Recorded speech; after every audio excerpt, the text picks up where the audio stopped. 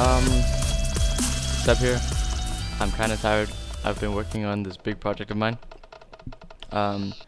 Basically a sorting machine.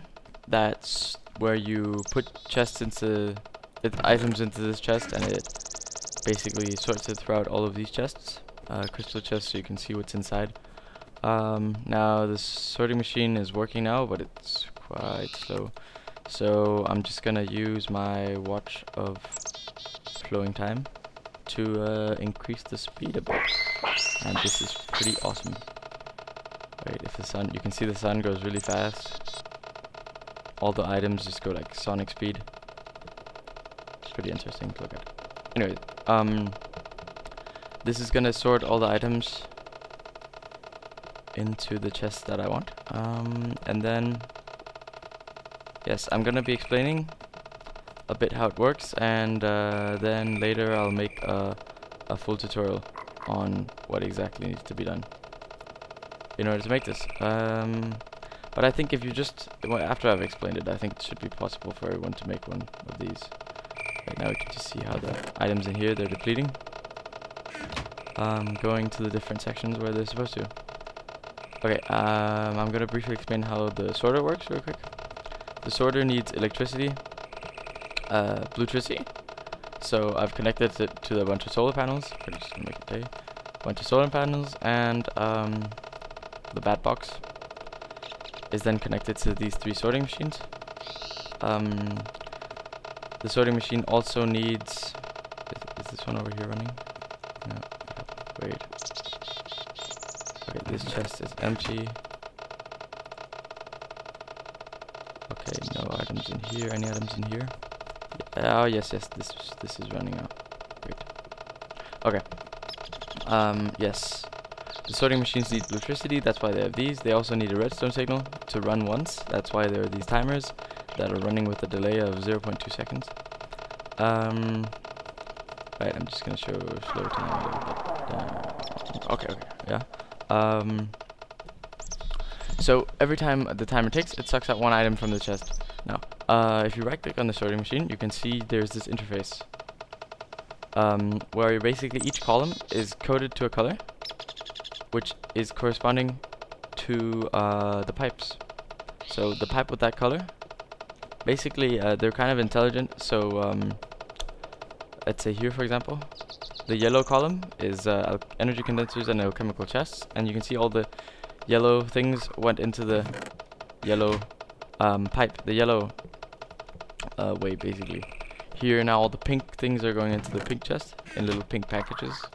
If we look here, those are all the Redpower computer things that are going in there.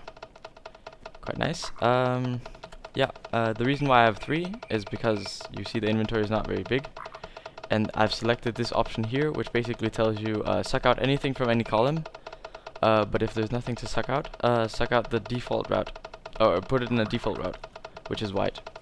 So you have all the things going. Oh, that's not nice, and I don't have a weapon. That's great. Wait, will this? Oh, that only speeds up machines. Okay. Let me see. What am I going to do? This is getting scary. Okay, really. I feel like it's right behind me. Oh, it's trying to get over there. Okay. Come at me, man. Come on. Okay, there we go. Right. Oh, all the items are sorted. Anyways, if they can't go through a route, if there's no specified route, they'll go through the default route, which is white. So basically what I said here was sort all the things. If one of these colors do not match the item, take the default route, which is white, which is over here. Then they go into this chest, and this sorting machine will suck them out. And do the same thing. Put it in one of these 7 chests. If not, go to the default route, which is up here. And over into this chest, and then this sorting machine does the exact same thing, except the default route just goes into a separate chest, where basically you can see there's a bunch of junk that didn't go into any other chests. But now if we look through here, there are some empty chests, because not all of the chests have items that I put in.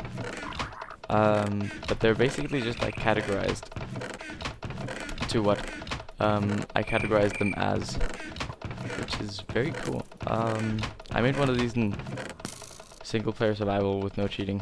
And it takes a longer time, but it's amazing. You can then after this you can incorporate in using the furnaces, macerators, all that stuff.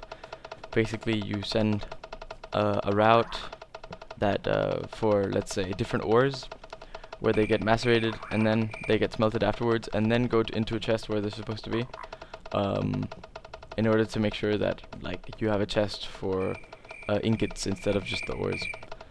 Yeah, so I'm gonna be making a quick tutorial on how to make one of these. Well, not quick tutorial, it's gonna take a long time, but I wouldn't be able to fit it in this video, unfortunately. But yeah, it's getting late, I'm tired. So yeah, anyways, thanks for watching, have a nice day, and I hope you enjoyed this.